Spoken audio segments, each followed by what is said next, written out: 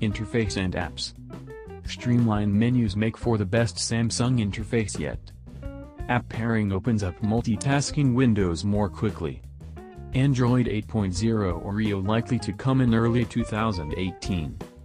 Google's Android Oreo update isn't here yet and won't likely come to the Note 8 into early 2018. But Samsung's software is just as good right now, and in some cases even better. It's steadily been burying its TouchWiz menu complexities and app bloatware. You shouldn't dismiss Samsung anymore for its past software mistakes.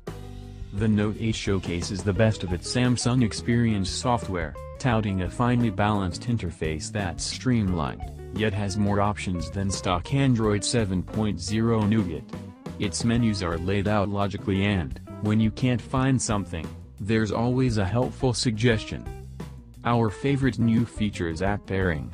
It's a new custom slide-out menu that removes a step to multitasking, launching two apps at the same time. Real-life examples where this has helped included being on a video call, and needing to constantly reference emails, Hangouts plus Gmail.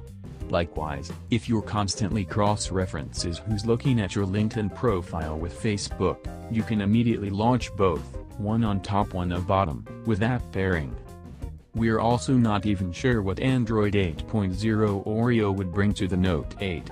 It's being tested on the Samsung Galaxy S8 and S8 Plus in beta, but a lot of the new features are UI tweaks that showed up in the Note 8. Stay tuned for more about this in the new year.